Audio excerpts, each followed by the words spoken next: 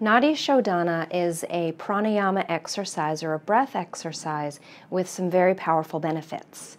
Nadi Shodhana basically means the purification of the channels or the energy centers in the body. It's best done not on a full stomach, so first thing in the morning or before bed is a great practice to incorporate in your life for a month's time. You can also use it throughout the day at any time if you're feeling stressed or overwhelmed or just need a break or to have a really powerful tool to bring yourself back to center. You can practice it in as little as 3 to 5 minutes or up to 15 minutes. So please join me in the next video where I'll practice Nadi Shodhana with you. Thank you for joining me.